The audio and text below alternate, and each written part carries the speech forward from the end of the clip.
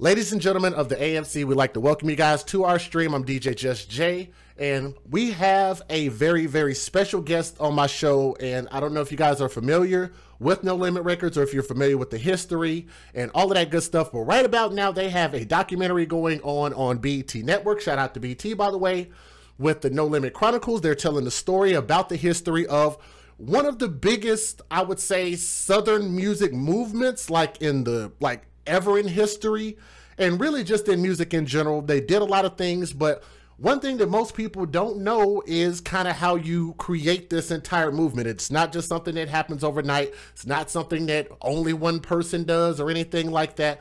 It is a collective of moving pieces, and what I wanted to do was try to capture as much of that as possible. One of those individuals who is, in my opinion, responsible for some of the things that you guys got a chance to experience is the gentleman on my screen. This is Tobin Costen, otherwise known as TC. How's that? How you doing? I'm good. How about yourself, brother?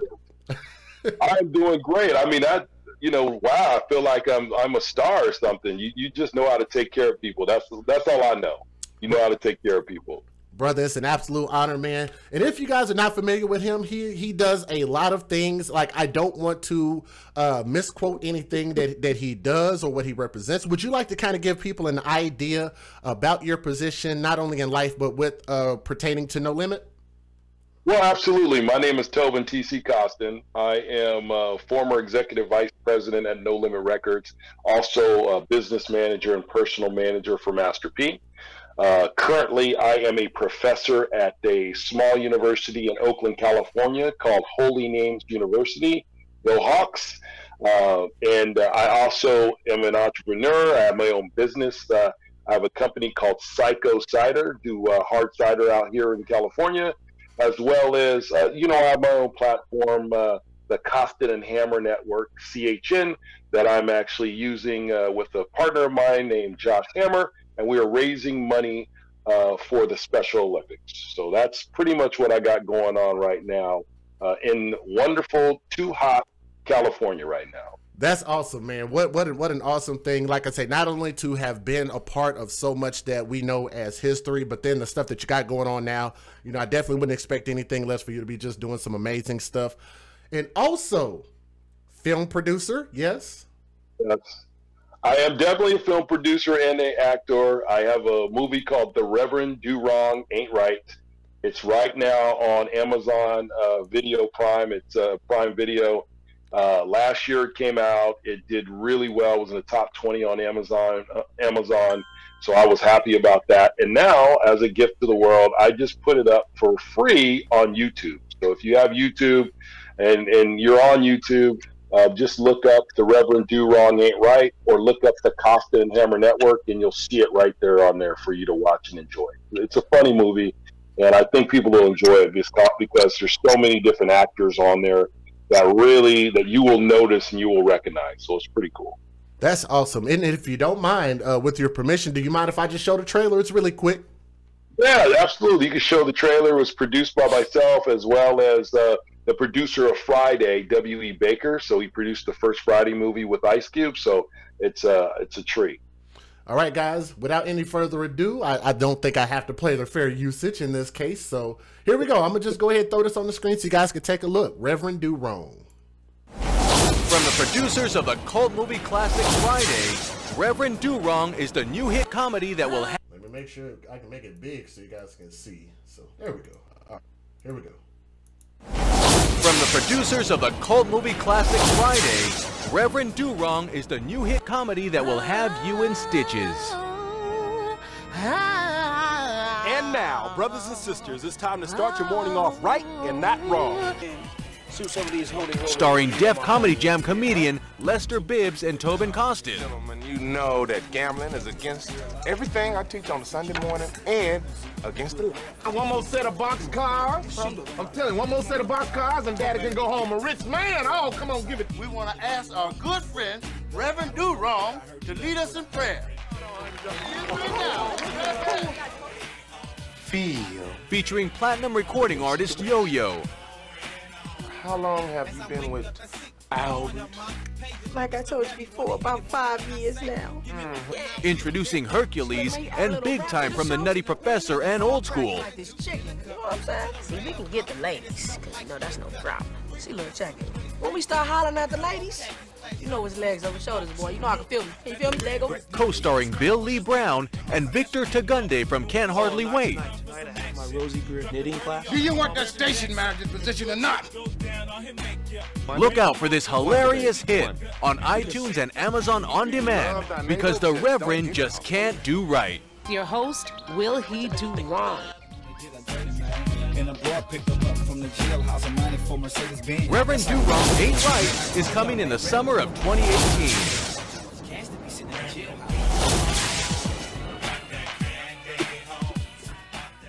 All right, and I'm gonna tell you guys, just so y'all know, full disclosure, I did get a chance to watch it while I was out in New Orleans. Even more special to me because of where I did it. But I thought it was extremely funny. I mean, it brings in your attention, but I thought you guys did an awesome job on that. You know, I really appreciate it. I think when you start to write ideas and you write the story and you say, hey, this is what it's going to be, and you see it and you bring people that really know how to make great movies, like Bill Baker, W.E. Baker, you know, for someone to do a movie like that's iconic like Friday, and to say, yes, I'll work with you on this project, I felt really happy about what we came up with. And I'm looking forward to do another project with him, hopefully in the next couple of years. COVID kind of slowed down everything for everyone. So I'm hoping maybe 2021, 2022, we figure this thing out and do the next movie.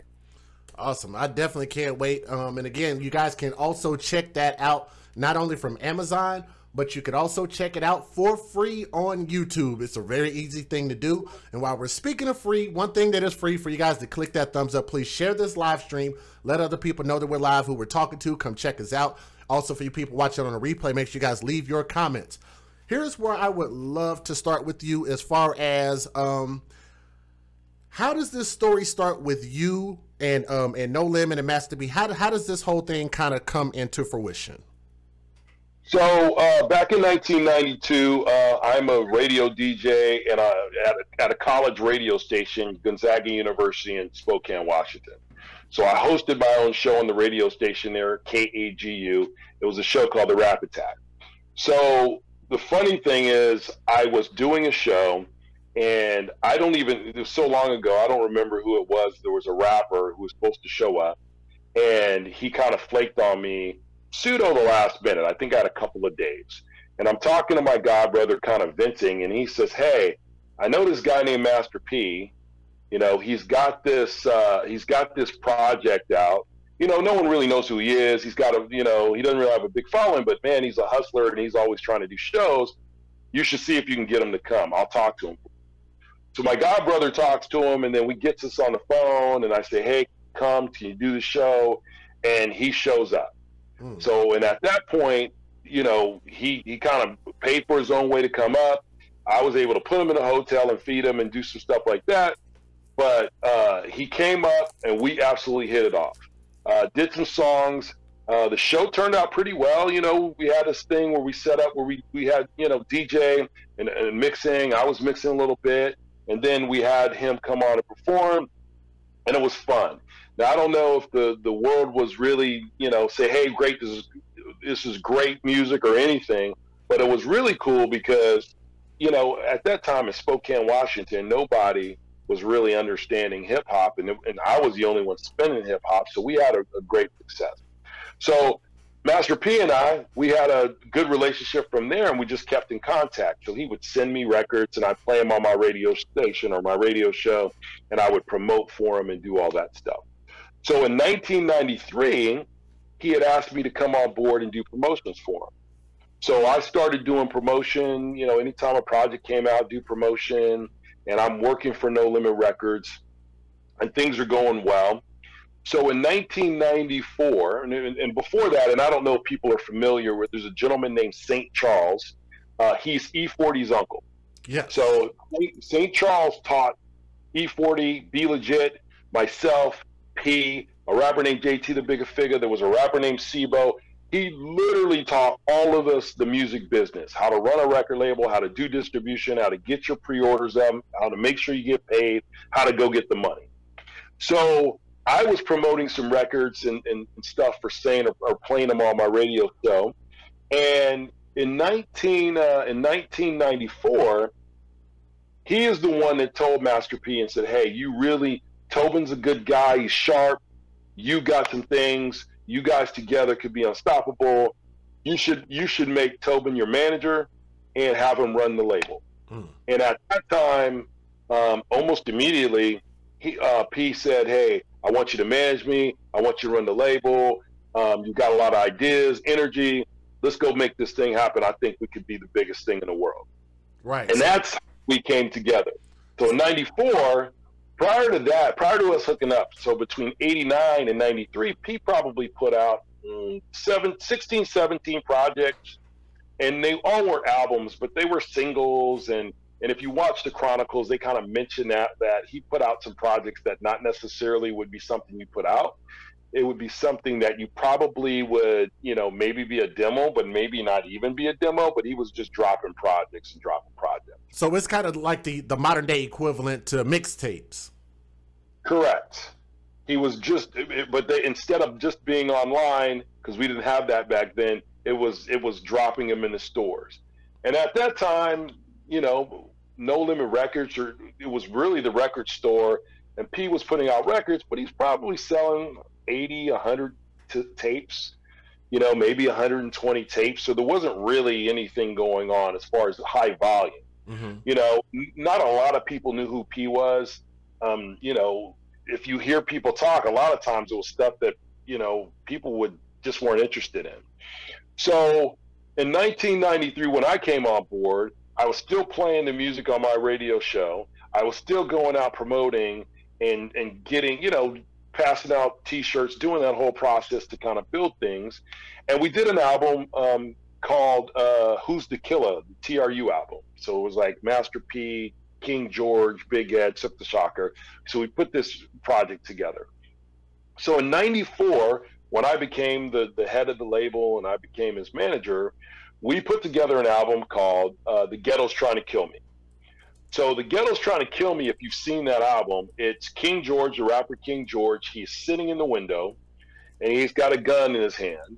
And Master P is in bed with this woman. And King George was imagery of King George is the ghetto, and Master P is about to get killed because he got caught up with this lady in the bed. And that album came out, and that was the first album that I was in charge, where I was the manager and I ran the label.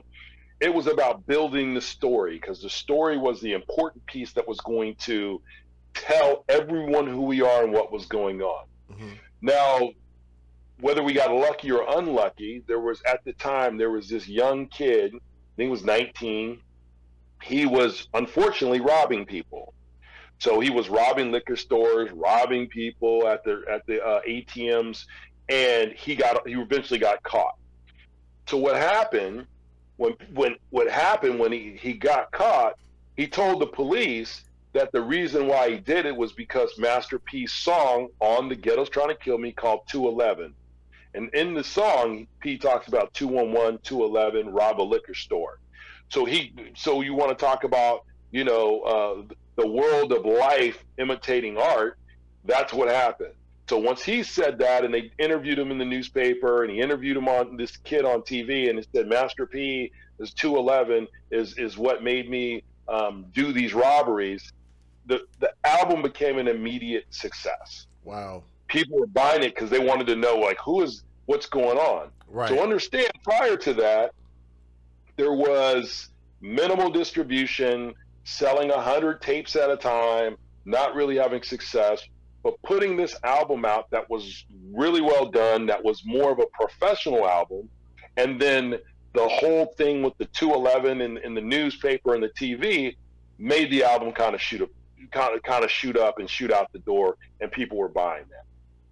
So during that time, we put a couple other projects out that were successful, but Master P had this idea that he wanted to take all of the popular rappers on the West Coast and put them all on one project together and call it the West Coast Bad Boys. Now, the great thing about that idea, if you were from a particular town and you were popular and someone else was from another particular town, it's like you co-signed for each other. So with all of these artists on there, they co-signed for Master P to say, hey, Master P is a cool dude. He's down with us. And it was kind of something special. Now, the one thing is, P came up with the idea for the album itself, putting it together and having these guys all on it. But I came up with the idea of putting his name on there. Master P Presents. So even though it was a compilation for the West Coast Bad Boys, and the West Coast Bad Boys was the group, Master P's name was on top. And with Master P's name on top, people would think it was a Master P record. Okay. So we put all of these popular rappers like Rappin' Forte, JT the Bigga Figga, C-Bo, obviously people in our camp like King George and Silk the Shocker. All these folks are on this album, and they were really popular on the West Coast. And we dropped this album, Master P Presents the West Coast Bad Boys. Master P Presents the West Coast Bad Boys sells an incredible amount of units. And what was so amazing about this, we were on the Billboard charts. So imagine from 1993 I start to 1994, we go with The Ghetto's Trying to Kill Me. We put out a couple other projects that had success. And then we put ourselves in a situation where we put the West Coast Bad Boys out, and we are on Billboard charts. Right. So No Limit Records, P said in the Chronicles, it wasn't an overnight success. It wasn't. But that West Coast Bad Boys really put us on the map and got people excited about who we are and what we're doing. Nice. So at that time, when the West Coast Bad Boys was out, we put out, a couple other projects. One of them was called High for Christmas. It was West Coast Master P Presents West Coast Bad Boy High for Christmas. It was basically talking about living in the hood, being from the hood, but getting high while doing it. And it showed King George on the cover with this whole beard and white beard, and he was Santa Claus, and the guys were smoking weed around him. It was a funny cover. So that project had a lot of success. So the next project we wanted to do was we wanted to have Master P have his coming out party. And the coming out party is like, okay, we're on Billboard charts with the West Coast Bad Boys. Master P Presents the West Coast Bad Boys. We did the West Coast Bad Boys High for Christmas. We had worked with Lil Rick. We had all these projects that were hot, Dangerous Dame. And now it was time for us to show the world the Master P project. And this album was called 99 Ways to Die. So we put this record together and this to me was one of my favorite albums, No Limit albums, is because we got these different producers with different sounds on there to do this album, and it made the album sound, lack of a better term, more professional. It was a good sound. It was good music. It was really good producers. Master P got better at rapping. King George was money with the hooks. So it was like all of these people coming together to make this Master P album, which was the 99 Ways to Die. Right. So once we did that album, we had the 99 Ways to Die. It drops, and we put it on Billboard charts. Like, it's huge. It's literally, I think we were at 40, 45, 46 on Billboard charts. Now, while the West Coast Bad Boys was out prior to dropping 99 Ways to Die, we were traveling. We're kind of doing the road show to all these different record companies because people were interested in Master P because Master P Presents, he's the leader of these West Coast Bad Boys guys, so people were interested. We were already promoting TRU album. We were promoting King George. We were promoting Silk the Shocker. We were promoting the Down South Hustlers. We were promoting all these albums. So anyone who's a No Limit fan, if you open up a CD, you'll see all of the No Limit records that are coming out. That was our entire concept. We wanted people to get excited about our projects, and they knew they were coming. Well, I can tell you this from personal experience. I know that's like a nostalgia thing for me right there, because every time I went to go buy one album, I'm like, okay, I got this one. You're happy about that project. Then it's like you open that thing, you crack it up, and it's like, what's coming out? Man, and I said it all on my calendar. Oh, man, yeah. Yes, it was like an accordion. You'd open it up, you're like, oh my God, how many albums do these guys have? And what we were good about was always promoting the album before and having the artwork done and talking about what was next and all that stuff. That was all about our focus. So people would be going to the stores waiting for the next project. So at that time, we were traveling. We're going to New York and LA, trying to figure out what, we're going to sign this deal and try. We wanted to get a deal. So there were two major companies. There were several companies offering us deals, but the two major ones were Big Beat Atlantic in New York and MCA in Los Angeles. MCA offered us $500,000 advance plus I think it was like 12% of the record sales. And Hank Shockley, and I don't know if people know who Hank Shockley is. If you know of a group called Public Enemy, he is the individual who created Public Enemy. He's one of the folks that was behind the Flavor Flav and Chuck D movement. He also produced Ice Cube's first album, America's Most Wanted. Oh. So he was well known, and he wanted to do a deal. Big Beat Atlantic, there was this record executive called Craig Coleman. He wanted to do a deal, and it was a $750,000 deal, but it was 10 years. So both deals were, it was a lot of money, especially you talk about 1995, right? It's a lot of money. So what we did, P wanted to sign with Big Beat Atlantic. That was his thing. He's like, man, I want to sign with Big Beat Atlantic. It's important to me, and he wanted to do an artist deal. The reason why he wanted to do an artist deal, he wanted to get the $750,000 and invest it into No Limit Records. No Limit Records was always the focus, but he wanted to kind of fall on the sword, if you will, and say, hey, we're gonna sign this deal. I'm gonna sacrifice the Master P name, and we're going to put all of our money behind Silk the Shocker. At that time, Silk the Shocker was a young, good-looking kid. He could rap. The girls liked him because he was good looking. The guys liked what he was talking about. He was doing different styles. He was saying the things young people wanted to hear. So that was important to P and also to me. I said, okay, if this is what we're going to do, we're going to roll it. Well, P wanted to sign, and I was like, I don't know. Now, the money was enticing, and I was excited about that. And really, the two people that were excited more than any of us was King George and C Murder. Mm-hmm. Now, after I read the contract stated it was a 10-year deal, and yes, we're going to get $750,000, and the deal was for, I believe it was 14%. Okay. And that's 14. You're getting 14% of your album, and at that time, it was probably pretty good because most people were getting between 6 and 12 or 8 and 12%. So, C Murder literally wants to beat me up because he's like, you're screwing us at 750. You're crazy because I'm saying no, we're not signing this. So when I read the contract says that Master P doesn't own his name or likeness. He can't rap on anyone's record unless the company gives him permission. So I tell P, I said, well, you understand if you sign this deal, you'd be giving up a whole lot. Yeah.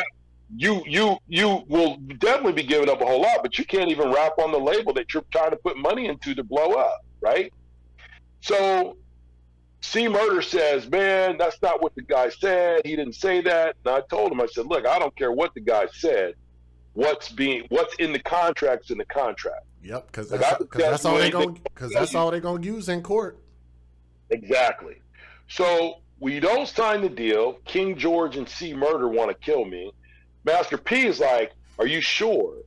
And the one thing about my relationship with Master P, we had a really good one. He would always say to me, are you sure? Because you're gambling with everything we got. That was like, we'd have that anytime was something that wasn't popular for him or something that I said, he would say, are you sure? You're gambling with everything we got.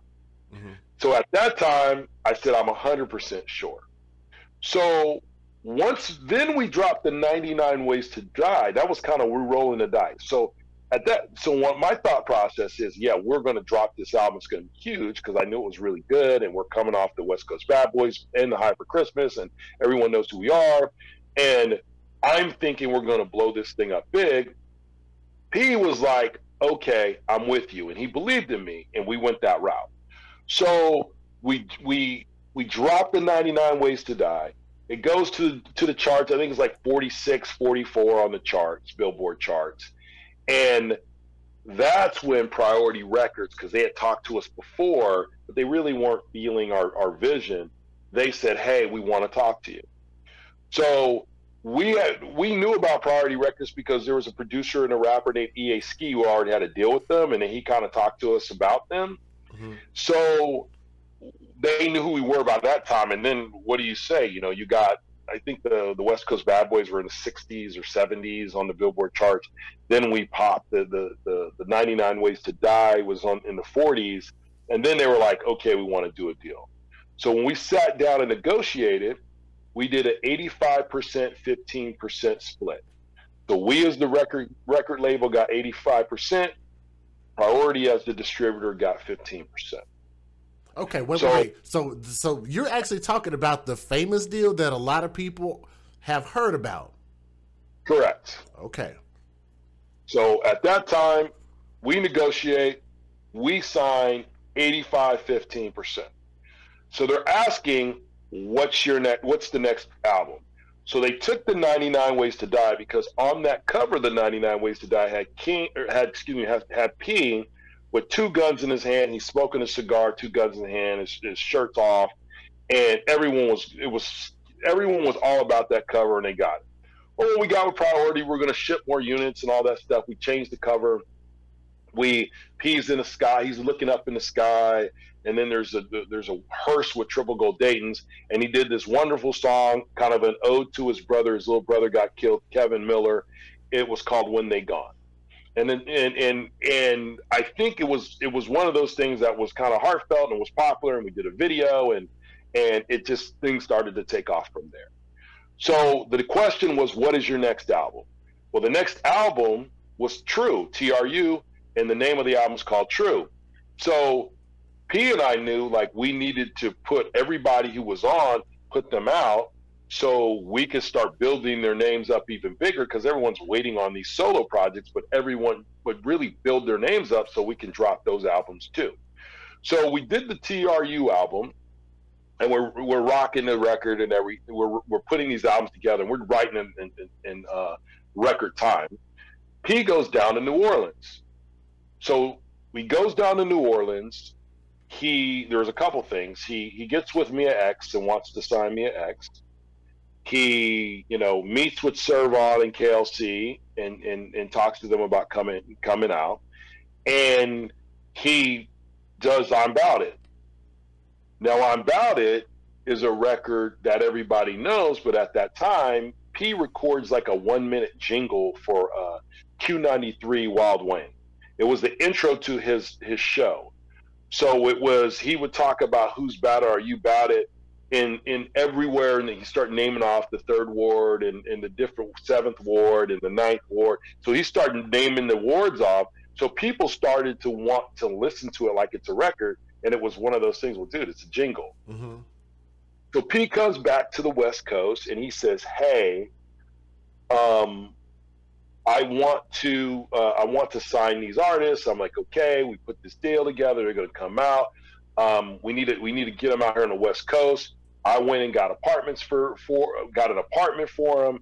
So at that time, it was Mia X came out, Servon came out, KLC came out, and Moby Dick. So they all came out and they lived in that apartment. So I signed all the paperwork, did all the stuff, put the deposit down, and had them in the apartment. And at that time, that's when they were recording. We started doing beats and tracks, and we're going to the studio, and we were just nonstop recording. So the I'm Bout It, which is just at that point a jingle, I'm listening to it, I'm like, man, this is a hit record. And he says, "Are you sure? Are you sure?" I'm like, "I'm telling you, this is a hit record. We're going to start talking about how everybody's about it. They're going to love it." And then they go back in the studio on the West Coast in California. KLC, fattens the track up and makes it into the I'm Bout It that the whole world knows. Okay. So we talked about putting I'm Bout It on the Down South Hustlers. We talked about putting it on on the Down South Hustlers or the Ice Cream Man. But we're like, no, we need a hit record for TRU. Now, TRU album was really good, but the I'm Bout It song put it over the top. So we took that record Him and X did a verse each and a hook, and I'm about it. Talk about everyone's about it. He shouts out King George and Silk. He shouts out my manager TC's about it. Yeah, he sure did. I forgot about that. Yeah, everybody got their shine on there, right? Yeah. So we put that on the TRU album, and we dropped that album. It hits Billboard charts. So at that time, you know, usually when you drop an album, you got to wait 90 days to get paid. You don't usually get money right away. And we were doing okay, but, you know, financially, you know, we had a lot of mouths to feed and we're doing a lot, and we had to figure something out. So Priority's happy. They're like, wow, first record's hot. I'm about it's hot.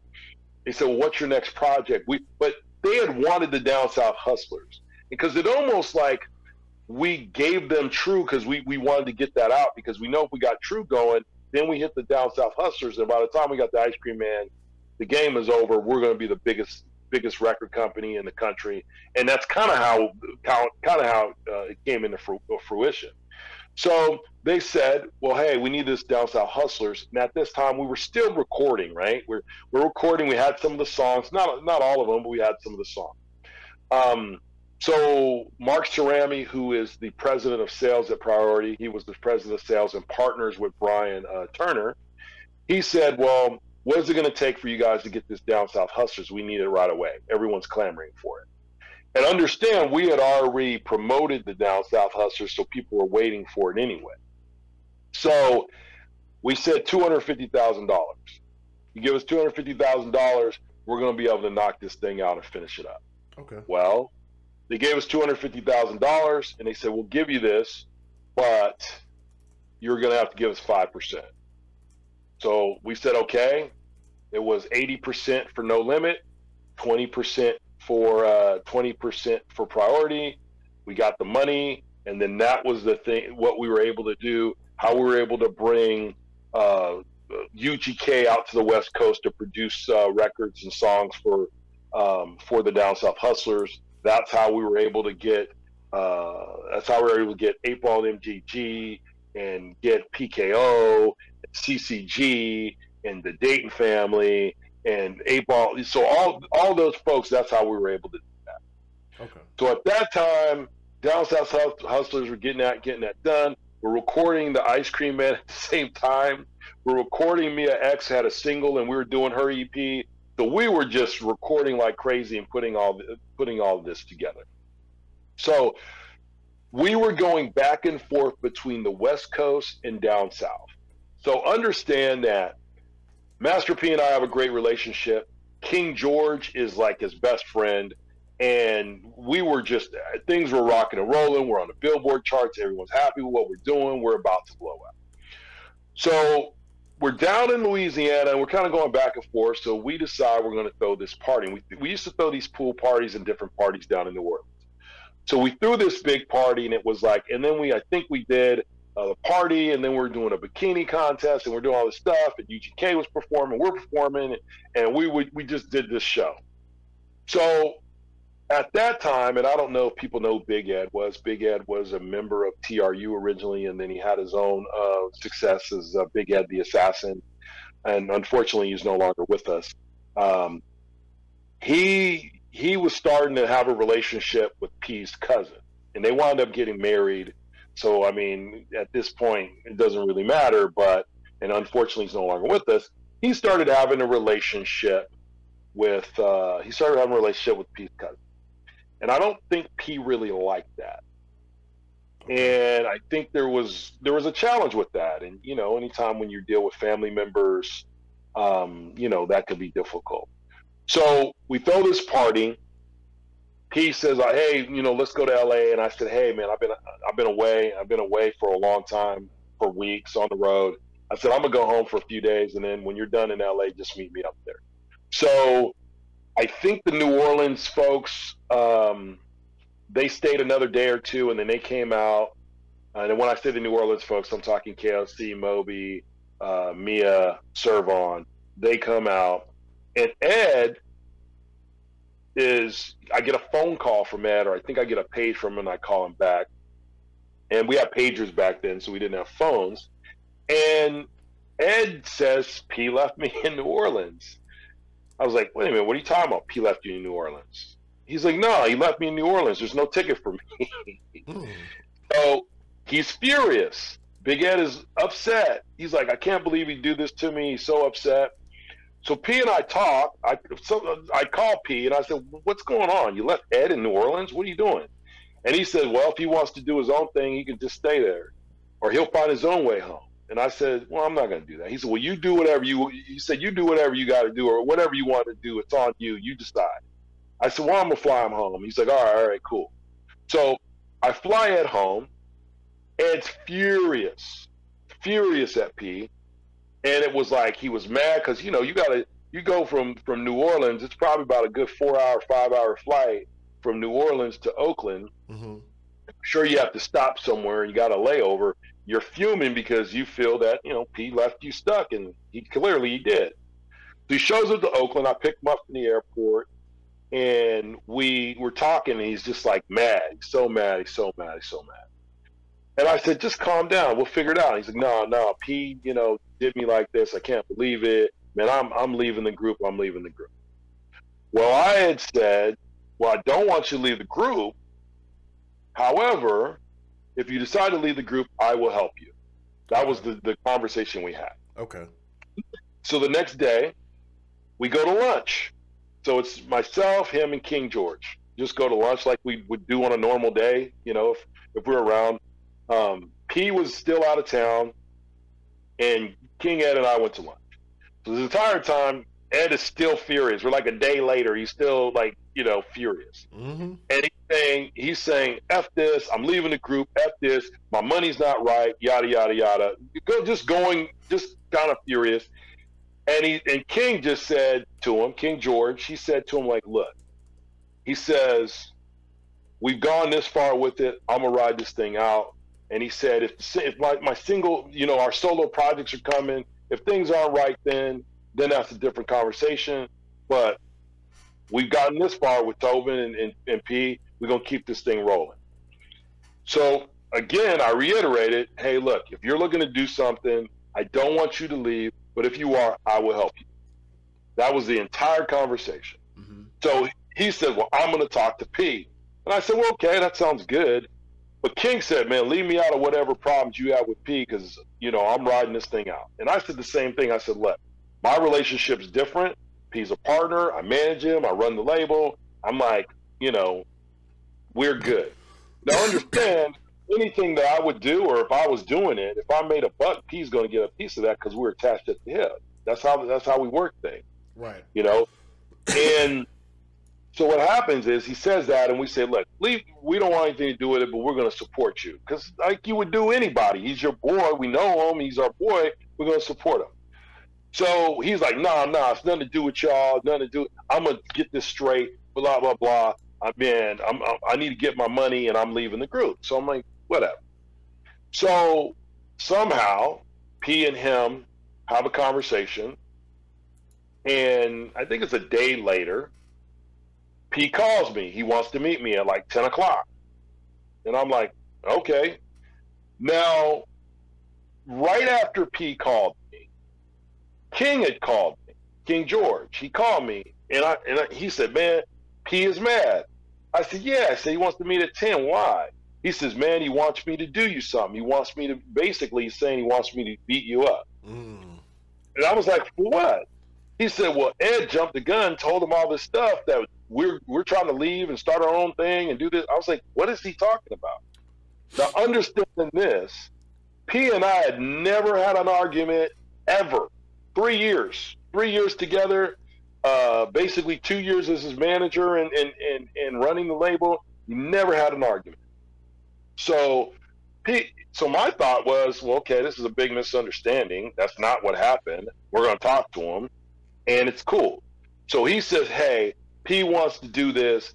I'm not, King George, that is. I'm not going to let this happen. You never did nothing to us. You've always taken care of us. I said, well, look. I said, no problem. I'm going to talk to P. We're going to iron this thing out. Don't worry about it. So I knew nothing physically was going to happen to me because if King George wasn't going to do anything, the rest of those guys they would take his lead on that. They wouldn't just just jump me or do anything like that. So when P and I get together, we have a conversation, and he's very animated, very frustrated. He kept telling me, I want my company back. I want my company back. I said, well, what are you talking about? I haven't stolen any company. He's like, no, I want my company back. I don't want you trying to take artists from me. I want my company back. So we talk about this for several minutes, and I'm like, dude, and he's so animated and so frustrated. And I'm like, man, what are you talking about? I said, I'm not going anywhere. What are you talking about? So anyway, he says, look, I want my company back. You go your way, I go my way. So the conversation we had was, okay, and I said, okay, if that's what you want, but there's money owed. So at that time we had $200,000 in credit card debt that I was responsible for that had my name on it. So I said, well, we got this $200,000 credit card debt, and there's another $200,000 that's owed to me for record sale. Now, the record sale piece of it, yes, I'm owed, but the problem of the other piece of the credit card piece, that's a quantifiable number that's owed, that are expenses that were owed for No Limit Records, but I was held responsible for that money. So he tells me, don't you worry about that credit card. I'm going to pay that credit card. I'm going to pay you what I owe you, and then that's it. We squash it. We're not going to work together. I'm going to go do my thing. I'm taking my company back. I said, okay. I said, you going to pay the credit card, pay me, we're good. He said, yeah, that's it. We're done. So he leaves. I leave. And that's, and it's the group, because Ed's with them and all these people, and Ed's standing there, and Ed's not even looking me in the eye. Like, it's crazy.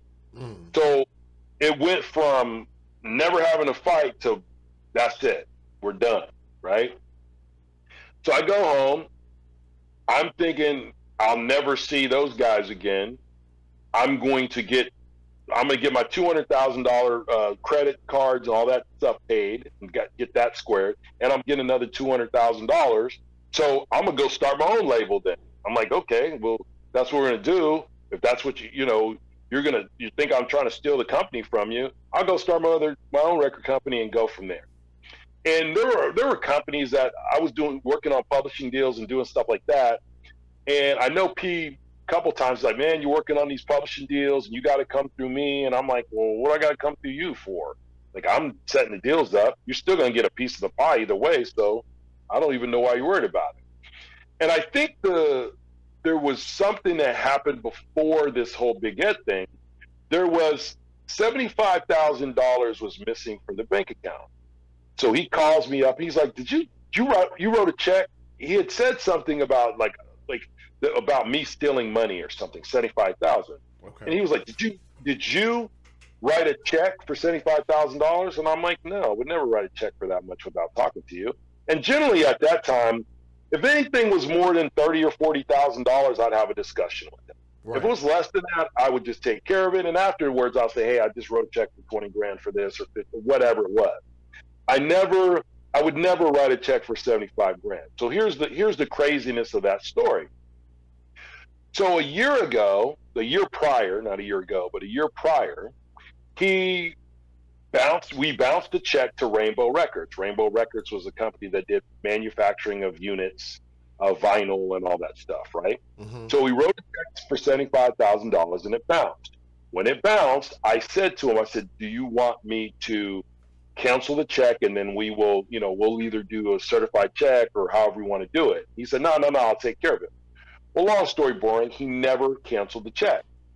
So what happened was we were hot, records were out, we're on Billboard charts, Rainbow Records, they read what's going on, they put the check through, and it cleared. And P forgot that there was some, and you have to understand, back then it wasn't like you go online or you go on your phone to look at the bill. We had to get the check.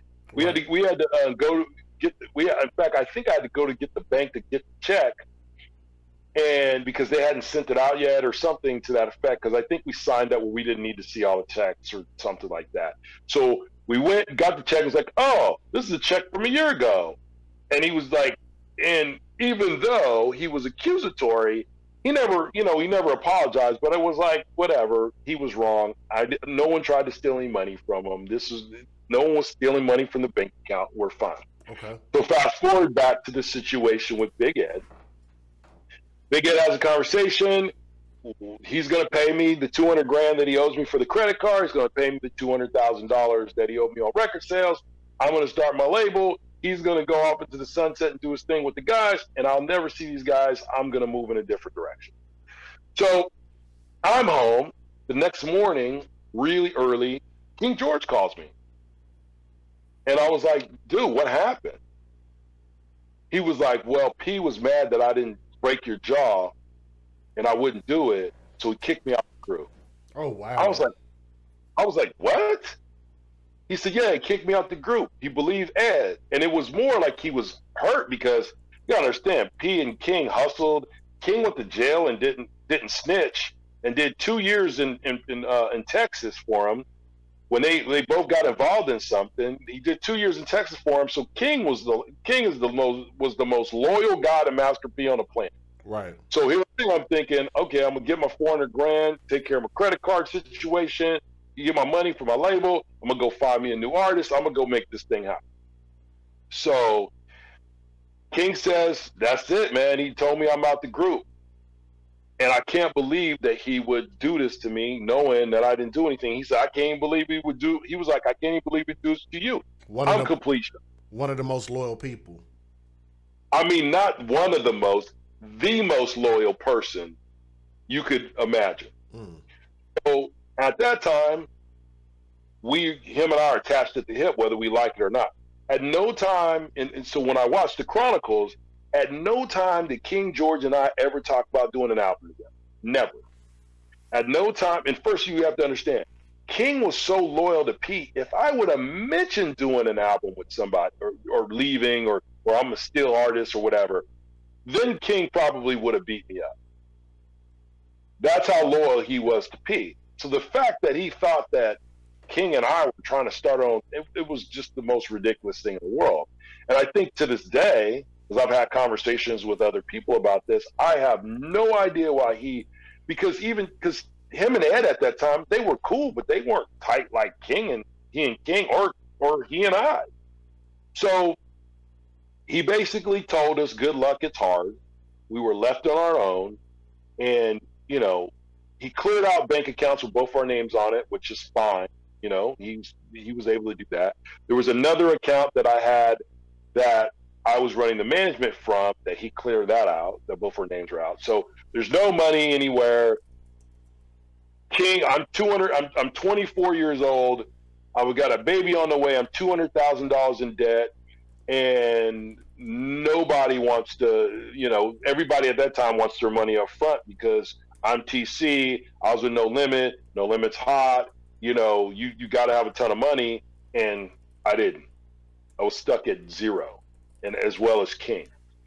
And that's when, honestly, I start calling everybody who I thought that, would have went ahead and did a project with us basically on the back end where we would record the album, release it, and then we'd pay them as we got record sales.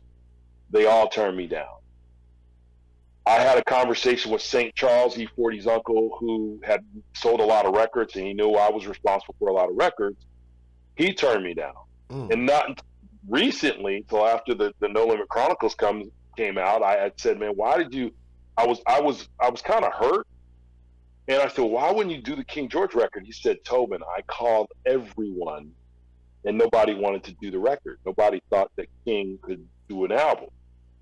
And even P said we need to do some more development with King because he had said, oh man, King's great at the hooks, King's great at the skits, but nobody wants to hear King for a whole album. Well, at this stage of the game, what else did I have? I'm 24 years old with a baby on the way and bills due. King had bills due. It was like, okay, what are we going to do? So we went through this process of reaching out to everyone. Everyone said no. And finally, one guy, Anthony A.K. Walker, who I probably could have got a whole album done for about $2,000, said yes because we didn't have any money. So we go to work. We start recording. I'm going out meeting with distributors while we're recording, and nobody wants to record. Nobody wants to record. Nobody wants to record. We finished the album. It's called Life of a Kingpin. We've been promoting the album Life of a Kingpin, you know, since we were at No Limit. Everybody knew we were coming out with Life of a Kingpin, but nobody, for whatever reason, if it was because we weren't with P, because people didn't believe in King. And it's not like, I mean, I'm gonna be honest with you, it's not like King believed in me and I probably didn't believe in him, but we were attached at the hip because we had to get out of this hole we were in. Right. And I was really in the big main hole because I had bill collectors calling me every day. You know, and anyone who's ever been behind on bill collectors and they're calling and threatening your life and not really your life, but your livelihood. And you know, man, I'll never be able to get an apartment again or buy a house or anything with this kind of debt. And when you think about, you know, for everyone who's watching, you think about $200,000 in 1996. I mean, $200,000 is a lot of money today in 2020. In 1996.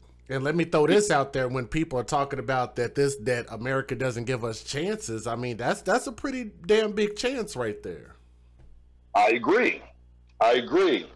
So Anthony A.K. Walker, we produce the album, we get it done. No one will pick up the record. So here I am with an album done. I owe a percentage to this producer, and I go out and I never pulled the cart before the horse except for this time, because usually what happens is I would promote the record, find out how many units people want, and then you press the units, and you have a little bit higher percentage just in case, so you don't have to do a reorder on the cassettes or CDs or vinyl. Mm-hmm. So I get a $10,000 credit card from my girlfriend at the time's mother, who became my wife. And she had a credit card that had $10,000 limit on it. And I talked to her and she said, I'll give it to you. She's like, well, how are you going to pay this $10,000 back? And in the back of my mind, I was like, how am I going to pay the $10,000 back? How am I going to pay the $200,000 back? And I just said, somehow, some way, I will do it. I grab her credit card. I pressed up these cassette CDs of vinyl, posters and stuff. And nobody wants to record. I get a phone call from Southwest Wholesale down in Houston, Texas, and they said, we'll take a few copies. So I sent them a few copies. I get a call a few weeks later. I'm sitting there, and the record's not selling. I'm like, what am I going to do? There was this guy in Kansas City, and shout out to the folks in Kansas City who always showed us love at No Limit Records and at Me and My Entertainment with King George. This guy named Myron, who ran a little one-stop, said, I'll buy units from you for $2 a CD and $1 cassette, and I'll send it COD. Well, I kind of said, look, if you make it 3 and 2, you got a deal. Now, here's a funny story. At that time, I'm naive. I don't know how COD works. Mm-hmm. I didn't realize that I'm supposed to set it up where he can't pick up the product until he leaves a check for the COD. Okay. So I send him the cassettes, the CDs, and I don't get any money for it. So that's talk about being naive. Right. So he's got these CDs and cassettes, and I'm like, oh my God.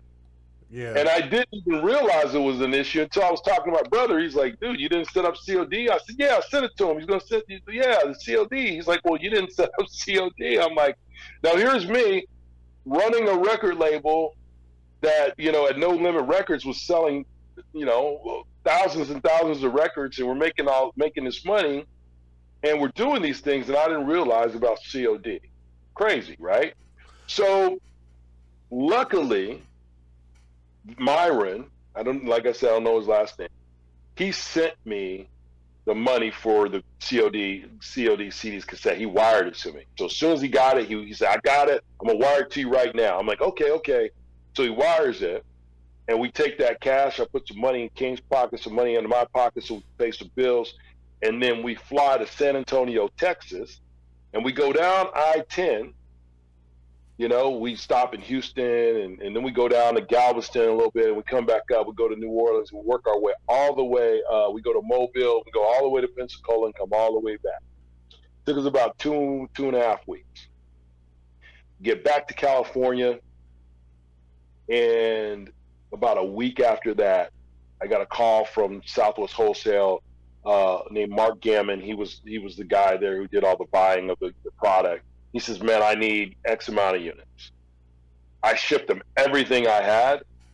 And then he was like, oh my God, it's going out the door. I need more units. And I ordered more units and more units. So I just started, and basically because we were able to kind of pay, and the manufacturer we were using knew Southwest Wholesale.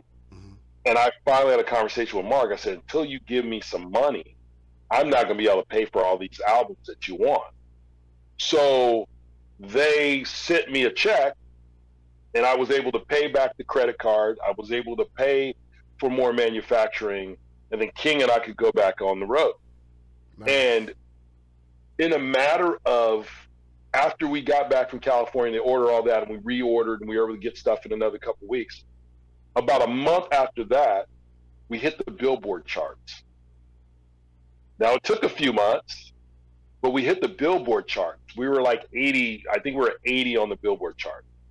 And we were hot, and everybody was excited, and we're starting to make money. And I think the challenge with that situation was, King still wanted to be with P because he loved him. That was his brother. And no matter what we did or how the success we had, he was frustrated. So I'll give you an example. Okay. If we're 80 on the Billboard charts, and I think this is interesting, but if we're 80 on the Billboard charts, P is at 13, right? Right.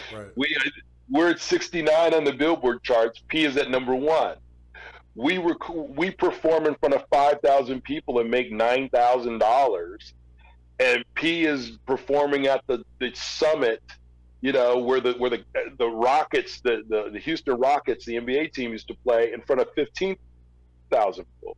And I honestly thought that frustrated King so much because he was on this. And understand, Master P had a big Priority deal that we signed when we were together.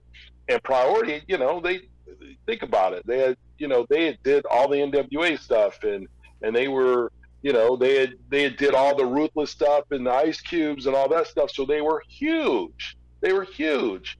And we were just me pressing up units, getting them out there, going on the road, King and I, like back to back, like Batman and Robin, promoting. So even though we were making a lot of money, we were still in a situation where we weren't able to get the things we wanted to get to and do. Mm-hmm. The interesting thing about the story with the producer, AK, we paid him $87,000 for his work that he did for us. Wow. Mm. Now, the reason why I say that, and he was owed the money. He was owed the money. We paid him. It's fine. Not a big deal. But think about it. If I had $3,000 in my pocket, I could have just paid him $3,000, and he would have released he would have signed the release of all the songs, and we would have owned 100% of the songs instead of owning 50%.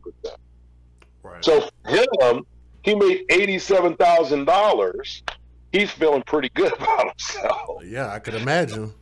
And don't get me wrong, we made a lot of money too. King and I made a significant amount of money. So we're not complaining, we're not hating, but that kind of stuck in King George's craw, because he was like, before, this dude's doing he's doing songs for $200 a song. Yeah. Now he's a Billboard charting, right? He's a Billboard charting producers, and he's charging people $1,000 to $1,500 a song because we're on the Billboard charts and we're hot, right? Right.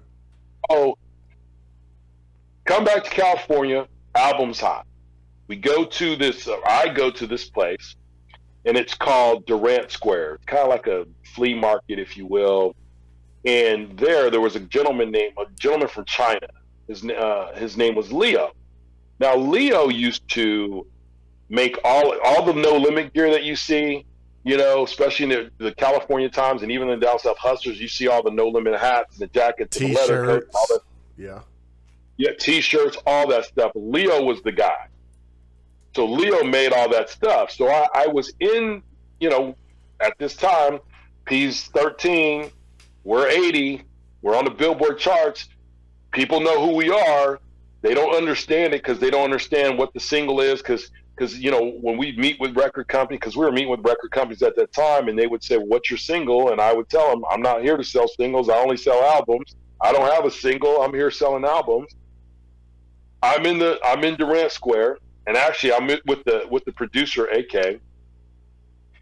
And P comes around. He has 8 guys with him. There's a total amount of them. So P comes around the corner, and here's the thing. Never had a problem with P. We were like family. We split. The only thing that was a problem, I was still waiting on my money. He still owed me $400,000. And not to mention, there was an apartment that I got. The apartment that I got for the folks, and I don't know who did this, but the apartment was damaged, and the manager called me and said, either you pay for the damages, or I'm calling the sheriff's office. So you're talking about the apartment that you had to sign for, because you're looking at this like it's a business deal. You know, we're all doing this. We're all in this together. I signed for this for you. And basically, the people that you had in that apartment, or whoever they had in that apartment, trashed the damn thing. Correct. So I'm not saying it was Mia X or Servon or whoever, but whoever that they had in the apartment trashed it, and they were telling me I needed to pay for that or figure that out, or they were going to call a sheriff's department. Now understand, I'm not a street guy, and I grew up, my dad was in the military, and I grew up in Europe, you know, and I spent some time in New York because my mom's from New York, some time in D.C. because my dad's in D.C., and I lived in Texas for a little bit, but I'm like an American dude from Germany who's a square, who knows nothing about the legal system. And they're talking about calling the sheriff. I'm like, oh my God, I got to figure this thing out. So P comes around the corner in this mall. I'm over there with Leo. And he was like, hey, I saw him first. I was like, hey. He was like, hey. Now, I think we both were shocked we saw each other. Right. So it was like, no, like, so it almost like he immediately went on the defensive. Because he owes me $200,000 on a credit card, plus he owes me for this apartment. So and he owes me my $200,000. We're at the $400,000. I still haven't got my money. It's several months. I've got a hit record, and I'm making money, but you know, $400,000.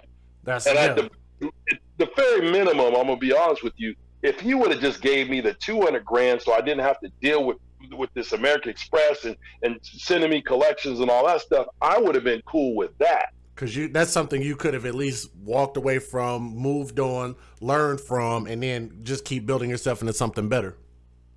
Yes.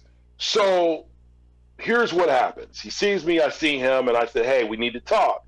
And he keeps asking me, like, who you with? Who you with? And I'm like, and I know I got the producer guy with me, but I'm like, I'm not trying to get him involved in anything. I was like, you know, what are you talking about? Why do you keep asking me this? Well, he's wondering if King George is with me. Oh, that's his mindset. That's why he keeps asking me, who you with? Where you at? What's going on? Like he's a little bit kind of whatever. And I said, look, we got to talk about some things. Why don't we go? And I'm at this counter, right? I said, why don't we go in this corner and we talk it out? He said, why you want to go take me over to the corner? I said, well, we got private business to talk about. He said, well, whatever you want to talk about, you could talk in front of everybody. I said, do you want them knowing about our business? He said, yes. I said, well, what about the American Express and the money you owe me for the record sales? And after that, he was like, well, who you with, man? Who you with? I said, no. I said, we're talking about this. He said, you know what? Okay, let's talk over here. So he comes over, and my back's to the wall, and I'm thinking we're going to the corner to talk. He hits me out of nowhere. Who hits you? Master P. He hits me. Whoa. So what happens is I go to grab him because the reflection, I'm trying to hit him, and I kind of swipe at him and hit like the back of his head, and he kind of moves out. Well, the rest of these No Limit guys come, and then they start hitting me. So like anything, my father was in the military. I do know how to carry myself. I'm 6'4.5", so I'm not a little guy. And I'm covering up, hitting back, covering up, hitting back. And I happen to grab a guy. And and I grab him and I start kind of hitting him. And all these guys are swinging and hitting me, but the crazy thing is they've got the guy that I'm holding. the guy that I'm holding, they're hitting him more than they're hitting me. So I got like a little scratch on my face and maybe a little bit of a bruise, but the person who took the brunt of that was this guy I'm holding, right? I'm using him to shield myself. Because they're just swinging and throwing at this point. They're just swinging and blowing, and he's getting the business. Dang. So I see he has this gun, and the gun falls down on the ground. Now, I'm not a street guy. I don't know anything about that. I've shot guns before because, military family and all that stuff. I took ROTC, so I'm very familiar. So I go down to grab the gun, not to shoot anybody, but just to get these cats off me, right? Right. Someone kicks the gun, and then I get hit, and then there's a stick like right next to me, and those retail sticks that you put up real high when, like, if you ever been to the mall and you see them putting those shirts way up high, and they have that retail stick, that happens to be one of them next to me. So I pick this thing and I start swinging, right? And I start hitting people and I start swinging. And what happened was these guys pull their guns out. And here I'm thinking like, I'm going to get shot. And I'm like, I want to make my way to one of these guys. I got to get to one of these guys before they shoot me. Well, the one thing I guess I can thank Master P for, he told those guys, don't pop them, don't shoot TC. The police are coming. Mm-hmm. So these guys, they're kind of looking around and they're seeing if the police are around. And P says, let's get out of here. They put their guns away and they all run. So you're talking about basically like a 6-on-1 fight. It was really more like an 8-on-1 fight because he had 8 guys with him, was 8 deep. Well, I don't know if I could even ask this. Did you recognize any of them? I recognized a few of them, but I mean, some of these guys were like the new crew, the new New Orleans crew. Relatives of P, guys that were now watching us back. King wasn't in the picture, I wasn't in the picture, and then they ran. So that was so understand this. I've never had a disagreement with Master P, other than when he says, that's it, I want my company back. And then I see him a few months later, all I want is just to get the money that's owed to me, specifically the credit card, and then he hits me and these guys jump me. So was that his way of saying that he wasn't going to pay you, or did you get paid, or I never, to this day, 20 some odd years later, I've never received one check from Master P after we split up. There were no checks. I've never received it. Someone had told me after the No Limit Chronicles, well, yeah, man, you and P are cool now, right? He took care of you because this one person knew what the situation was. I was like, no, I never did. He was like, man, P told me he was going to take care of you. I said, well, he never did. So to this day, and there's no animosity now because we're all either pushing 50 or we're in our 50s. So there's no animosity. There's nothing. I've moved all my life. I have a pretty great life. But telling this story at the time, I'm really disappointed. I'm hurt. I'm frustrated. I'm still 200 grand in the hole, and not quite 200 because I'm making payments. But it's like I got a baby on the way. And this is what we're dealing with. Wow. So police come, they ask me questions. I just tell them the truth. I said, this is what happened. This is who it is.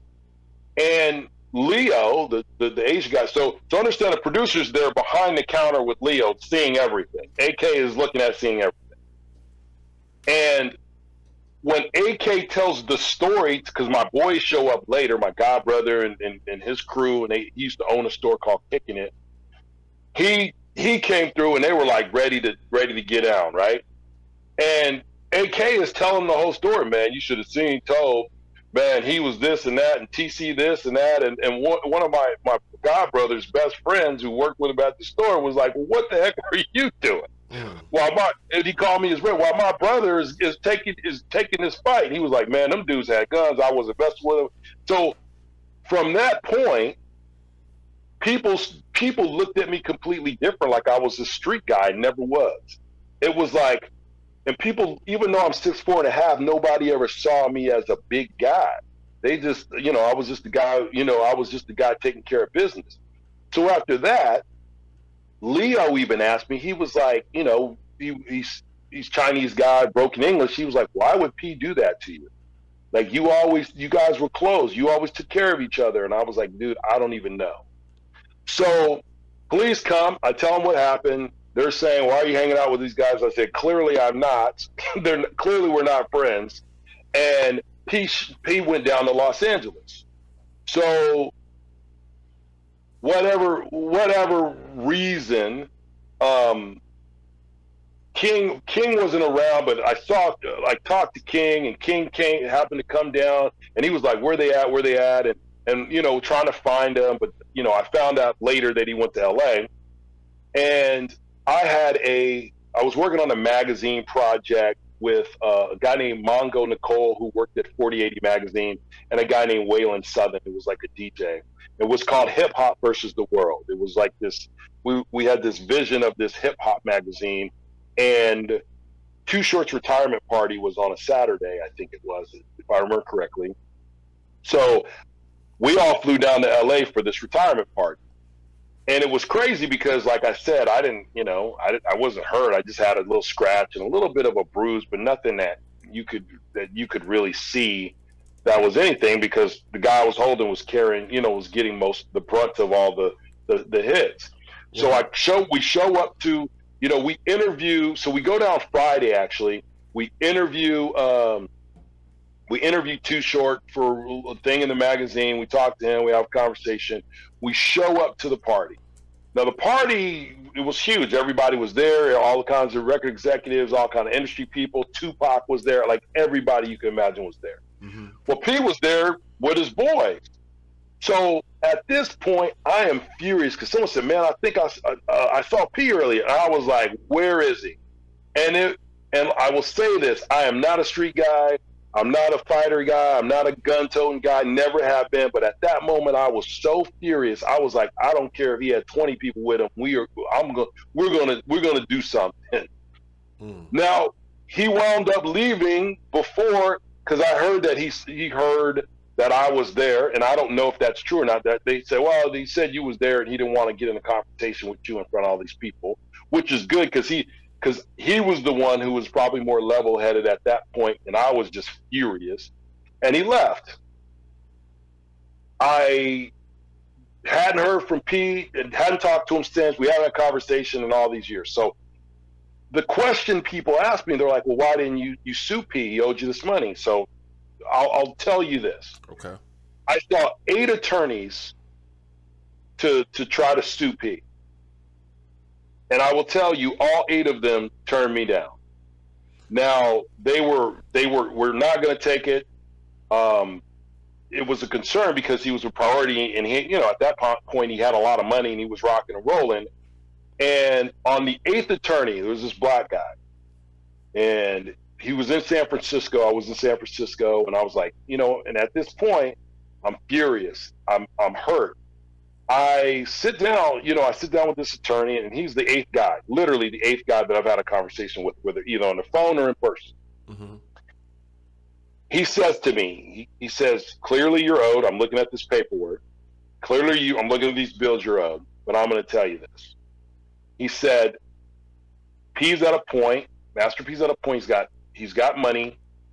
He's got these records out. He's too valuable to priority. And they would keep you in court so long, even if you saw money, you would be spending most of your money paying me. I mean, this is the greatest, I think at this point, the greatest advice he gave me. He says, look, I know you're hurt, and I know you're frustrated, and I know you're owed. I agree with you. But this is a bitter pill to swallow.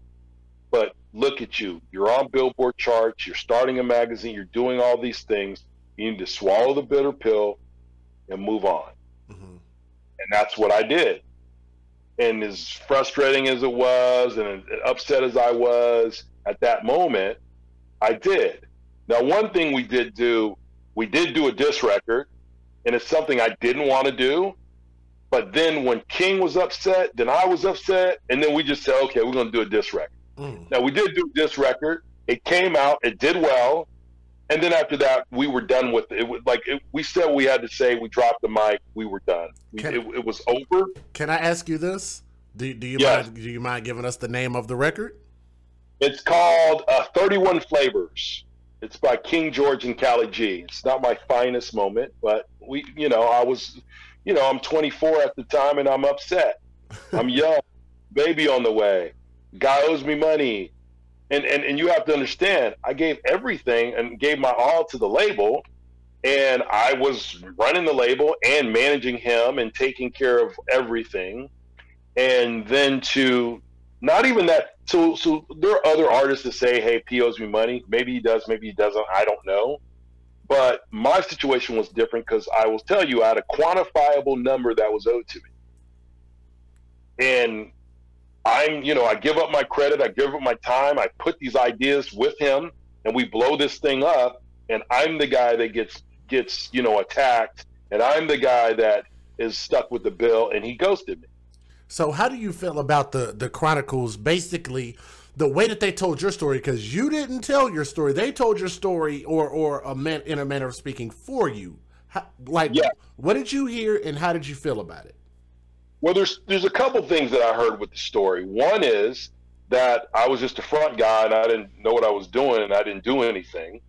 And I will reiterate, from 89 to 93, no one was talking about P, but from 93, 94 to 96, and then obviously with the rise of No Limit, when they talked about the rise of No Limit, I was there and I was running everything, and P and I were side-by-side partners, so that was something. And the other piece of it was, like, I was this guy that was trying to take over the company. So I sat down with No Limit with the producers of the project for 5.5 hours. At first they said, hey, we want to talk to you for an hour. They kept asking me questions, and it went on for 5.5 hours. And I gave them the truth, the information, the truth. And they even asked me about certain things that happened. Well, we heard that you were there when this happened to this. And I would say, yes, that's happened. That's what we did. Or no, or I'm not aware of that. I wasn't there, or whatever, for 5.5 hours. So when you watch the No Limit Chronicles, it looks like I was a guy that didn't know what I was doing. And then I was trying to take over the company. So my thought process, and I want other people to understand, like, which is it? Am I the novice business guy that doesn't know anything, or am I this diabolical genius that's trying to take over the company or do a hostile takeover like this was some sort of soap opera, right? Right. So that's how I perceived. The other piece of it too was I never had a conversation with any artist about leaving No Limit Records, ever. King and I never had a deal. King has done interviews, and he'll tell you we never ever had a deal. In fact, he'll even tell you he never wanted to work with me, but he had to, because that's all we had was each other. So those are the three things. One is I didn't know what I was doing. Two is I tried to steal the artists, and the third thing is like that I was that type of person that was going to do that. Mm-hmm. Now, I will tell you, I was willing to kind of be like, okay, it's Hollywood. Someone's got to be the bad guy. Why not let it be me?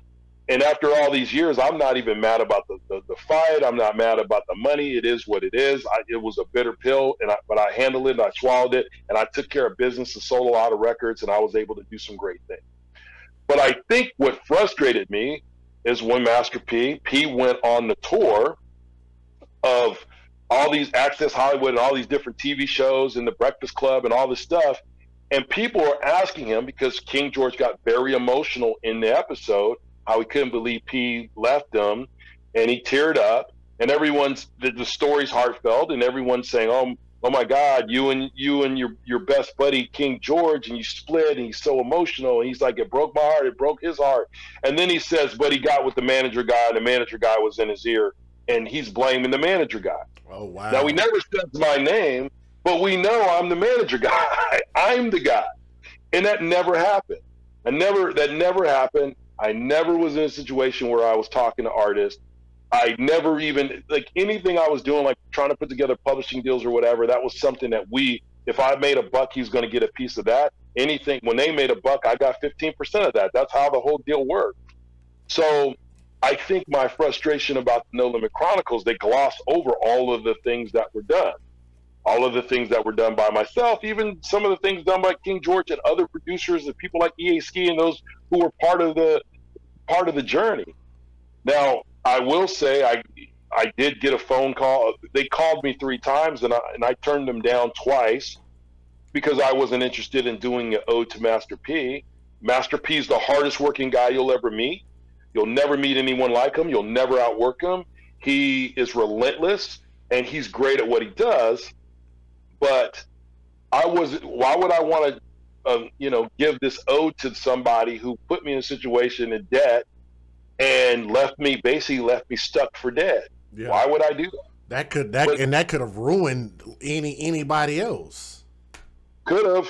I mean, being in that kind of debt in 1996 at 24 years old, it could have. If I was, someone different, I could have done something to hurt myself, or who knows, did something that put me in jail, or that because I was desperate. But I think the thing that was frustrating when you're trying to blame me, like all of these things happened to me, and I'm the bad guy, and that's at that point I said, okay, I was okay with the No Limit Chronicles, even though it was completely inaccurate. And look, Master P is Master P. He's not going to bring me on board if I'm not adding value. And clearly I was there from the time that things took off and getting the deal and doing the negotiation and doing all that stuff. And I was influential in putting the Master P name on these albums that wound up blowing up. I was influential in saying, no, don't sign this artist deal. I think, the portrayal of him and I meeting with the Cash Money guys, that was funny. But yeah, we did meet with them and we wanted to do a deal with them. But I think how I was portrayed was like I was this guy, like I said, which is it? If I'm the novice business person, or am I the diabolical genius that's trying to take over the company? Mm. And I was a person who had ideas and strategies and focused on the core competency of what No Limit was. I think P did a fantastic job of taking some of the concepts that we worked together. Like even the I'm Bout It movie, we went and met with all the movie studios, and they were not interested in I'm Bout It. I would love for you to explain that part. So without me really going into any detail, I would love to hear about how that kind of came about. As far as the whole band in theaters and all of that good stuff. Oh yeah, absolutely. So at the time, we went to all the movie studios. So Friday was out. It was popular. A buddy of mine, a guy who actually directed my movie, The Reverend Do Wrong Ain't Right, who also did a couple of videos for us at No Limit, he said, man, you guys are selling records. You guys should just do a movie and just put it out, on DVD or CD. DVD or VHS. I was like, no, that sounds like a good idea. So I went to P and I said, hey, David Grisham thinks we should do this. I think we could do it too. So he said, oh, that's a great idea. Friday's Out's popular. So what do? We go and meet with because we were, TRU is popping, and it's like, okay, we've got a name. We're doing something. And Friday was popular. Movie studios were willing to listen. They were looking for urban movie. So we went to all these places. They were not interested at all. They were like, no, we're not going to do that. So after our last meeting, I turned to P and I said, look, check this out. I said, if we just made an authentic movie, doesn't matter how good it is, if we just made this movie, as long as we had a good soundtrack, the soundtrack will sell it, and we'll just tell people it's banned from theaters. So if it's banned for theaters, everybody's just going to go buy this DVD and buy this soundtrack. Wow. So I remember when this came out, and I remember when it said, when I remember looking at it, it said banned in theaters. I was like, wow, I have to get this. And I think I got it from Blockbuster Video at the time when they actually existed. That was the thing that actually caught my attention. So that was actually more or less a marketing ploy. Yeah. Yeah, that was a marketing ploy because, you saw the movie. The movie wasn't great. Neither of us knew. And honestly, by the time the movie came out, I was no longer affiliated with Master P and No Limit. Mm. So what happened, at that time, we're trying to put this all together. Neither of us knew how to write a movie script. Neither of us knew how to put together a movie. I understood it understood production because my background's in broadcasting and communication, so I understood production, but I had never made a movie before. But Moon Jones, who wrote and directed the movie, was his basketball coach, his AAU coach. And Moon Jones was a comedian. He wasn't huge, but he was well known on the comedy circuit. And he said, hey, my old basketball coach knows how to write a movie. Let's get with him. And that's what we got with Moon Jones, and then started putting this whole thing together. But we split before that movie came out. And that was Officer Friendly for people who don't know. Yes, Officer Friendly. That's right. Yep. But that movie was done, and the reason why it said banned in theaters, not because it was really banned in theaters, it was because it was a marketing ploy to get people to buy it, and they buy the soundtrack. It was all about we talked about the value pack. I would always say, and this was a little bit more St. Charles, but I always pushed that. I said, look, if you have our album and you have Ice Cube's album, and Ice Cube has 11 tracks, and it is $18.98, and we have 20 tracks or 21 tracks for a double CD, and we're charging $16.98 or $17.98 for a double CD, we've got a chance to get in on some of Ice Cube's sales for that week. Mm-hmm. And that was the concept. So yeah, banned in theaters was not really banned in theaters. It was just a way to refute. I'm sure Master P is very happy that you did. Absolutely. I didn't see any money from that either. So man, yes, absolutely. I can't tell you how much stuff I bought. About the only thing I never did do was sending in money to try to get T-shirts. That's about the only thing I did not do. Well, we always made sure, if it's very rare, people, when I was there, I always made sure people got their T-shirts. So as soon as we got a check from them, back then they'd only give us a check or they'd send cash, which was funny. And so the $20, $40, whatever it is, I always made sure I had the envelopes at the office and put it in there. I'd take it to the post office and make sure everybody got their stuff. Nice. That was important to me. That was important to P. Fans were everything to us. If we did a concert in the early days, we do a concert and there'd be like 20 people, we would do the best show we could, and we try to give out stuff. And I mean, we do a show in front of 20, 30 people and give out 30. We give out 30 CDs and 30 T-shirts, and we literally lost money. But it was the customer or the fan was the most important part. And we always made sure if someone spent their money, they got their money's worth. That's why they got the value back. Yeah, that's awesome, man.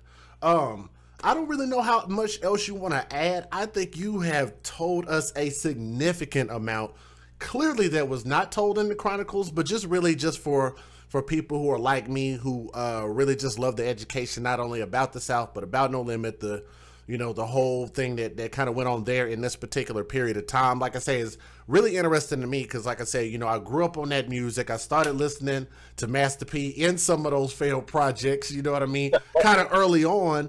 But like I say, just the whole genesis of it coming up into even like now, I followed it. It's interesting to me. I know more people out there will probably like to see and hear this or whatever. So I do hope that people click the like, share, subscribe, not only to hear, this missing part of the story, but just, to continue to share and just kind of follow what you and currently what you got going on. Do you want to remind people what you have going on right now, or any products you got, websites or anything? Absolutely. So I've got the Costen and Hammer Network, CHN. It is podcasts, it's comedy, it's a variety of things, and we're really focused on raising money, and that money is for the Special Olympics. So if you may know someone who's challenged, and maybe they're part of the Special Olympics. They do such great work.